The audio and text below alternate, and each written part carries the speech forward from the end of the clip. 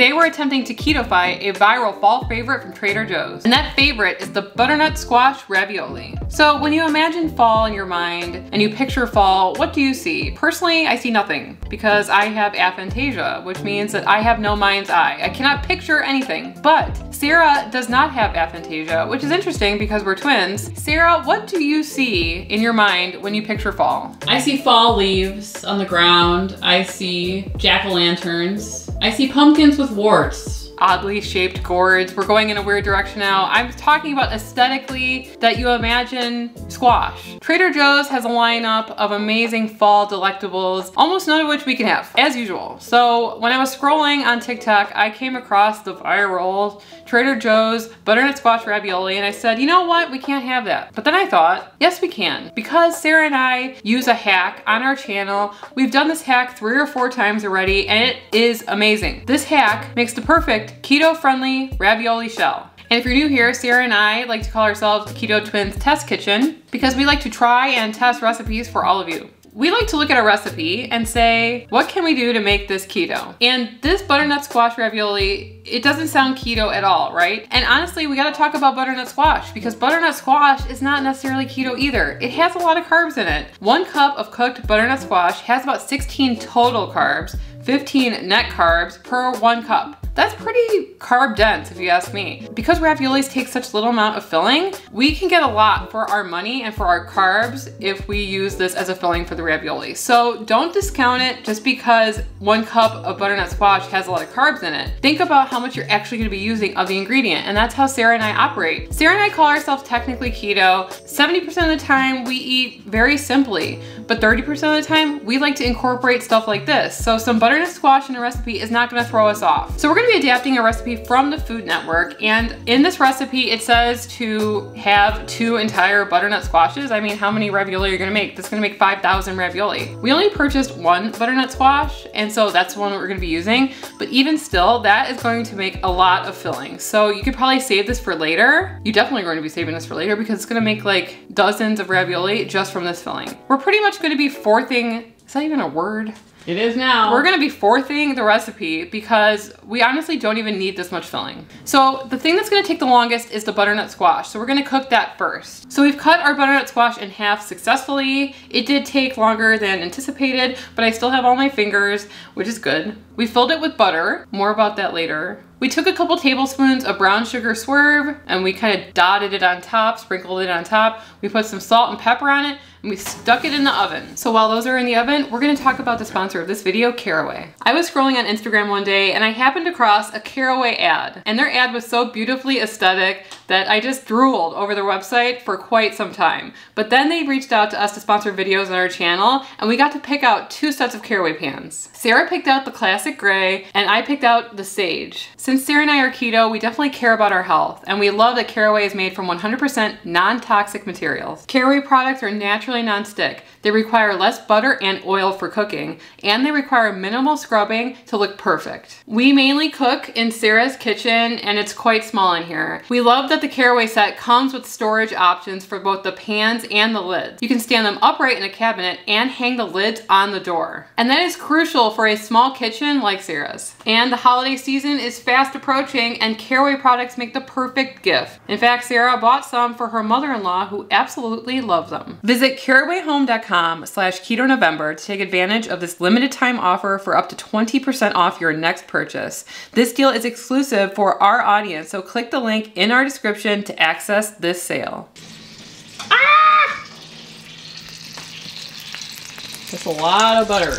We're gonna let these cool down and then we're gonna move on to the next step. So we have to talk about how we already misjudged the situation. The recipe called for a lot of butter, and so I just stuck about half a butter stick into each of these and cooked it. I think that's way too much, obviously. And so while I do love butter, I feel like I did too much. We are gonna be leaving what I actually am gonna do for this recipe in the description below. The original recipe called for 4 halves of butternut squash, and we had 2 here. So we put about double the amount of butter that you should have been using. We're gonna empty the butter out and save it for later. So for this recipe, you're gonna be needing butternut squash and all of the filling ingredients, which include garlic, onion, ricotta, sage, salt and pepper. And the hack that Sarah and I always use to make our ravioli is by using Sargento provolone cheese slices. If you are new here, you've never seen this before, but if you are not new here, you have tried this already and you love it. Don't take our word for it. I'm gonna read you a comment that we got just yesterday about this hack. Mary Sunshine 67 said, "You totally knocked this out of the ballpark. It is divine. Oh, how I've missed my pasta, but with this recipe and your pumpkin goat cheese ravioli," that's another one we did, "I'm back in business. Thank you, Mary Sunshine 67. This is going to act as your ravioli shells. So for our filling, you're gonna start a pan on medium heat. You're gonna put about 1 tablespoon of olive oil. We're gonna add in about 1/4 of a large onion, or 1 really small onion.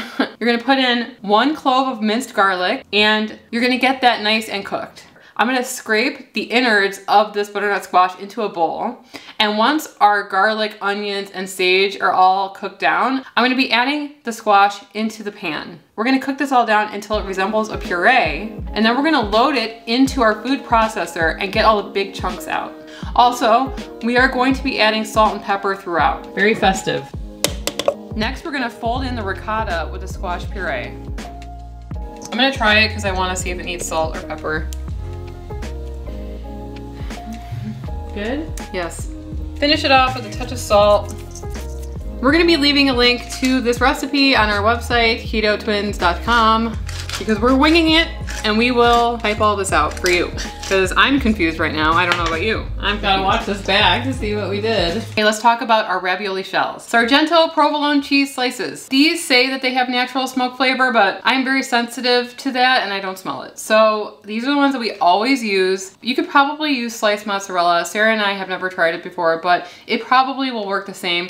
We're just used to using this, so that's why we use it. So we have our filling set off to the side. It's cooled down. It's not hot. We have preheated our oven to 350 degrees. We're gonna be laying out our Sargento provolone cheese slices, and then we're gonna start filling our ravioli. I have to warn Emily every time, do not overfill the ravioli. Yeah, that is something I really struggle with, but she's right for once. Do not overfill your ravioli or you will regret it. This is about as much as you want to put in there. It's about a teaspoon of filling. I'm gonna finish filling our ravioli and then we're gonna start making our sauce. So we saw a comment that described the sauce that we are gonna make for this recipe, and it just said that she added unsalted butter, wine, heavy cream, grated Parmesan, and salt and pepper.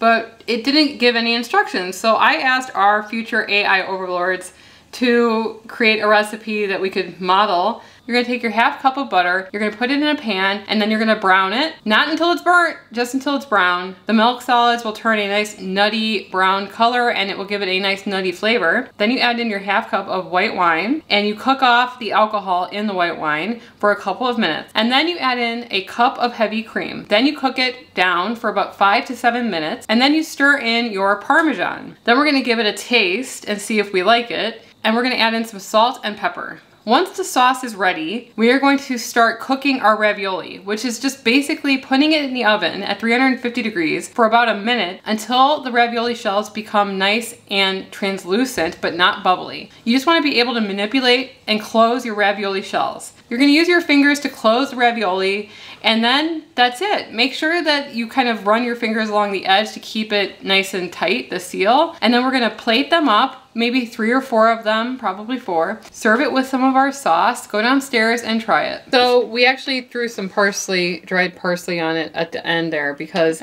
it's a very beige dish, which doesn't photograph well or anything like that. So we just put some dried parsley on top. I think Olive Garden does that with everything. Yeah, why not? Throw a little green on there. Never hurts. Also, the comment that we took the sauce from and ran with it, she actually used hazelnuts on top of her ravioli. We couldn't find hazelnuts online. So we Googled what is the closest nut to hazelnuts, and it said macadamia nuts. And so then we saw macadamia nuts and it was like $13 for a little bag of them. Super expensive. We ended up with pine nuts, and there you go. That's the story of that. We like pine nuts, so I feel like white sauces are kind of... They're not aesthetic. Yeah. It's delicious. I love all the flavors there. You have some sweetness from the swerve and the butternut squash. Crunchy element with the pine nuts. It's salty, it's sweet, it's fall. I think it's really good.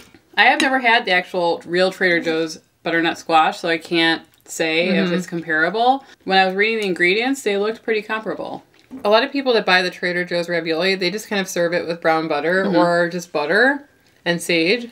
And you could totally do that too. This is such a great hack. And I know that there's recipes out there where you can make dough and make ravioli out of them, but this is so filling. It's filling, but it is easy. It works every time. Not almost every time. It works every time. Sarah and I are always trying to make better content. We're always trying to like just make our content better over time. And so when you watch videos from 3 years ago, then 2 years ago, and then 1 year ago, and sometimes I watch videos from like a week ago and I'm like, ew. But we're just trying our best to create fun keto cooking content for all of you. And we hope we're always improving. Yeah. And thanks so much to Caraway for sponsoring this video. And if you're looking for a gift for yourself or for someone else for the holidays, make sure to use our link linked in the description, and you're going to get a discount on your order site-wide. If you guys want to see another ravioli video, this is probably one of our favorite dishes we've ever made. It was a mushroom ravioli using this same hack, and it is so good. You can click right here to see that video, and we'll see you over there. Anyway, I'm Emily. I'm Sarah, and we are the Keto Twins signing out.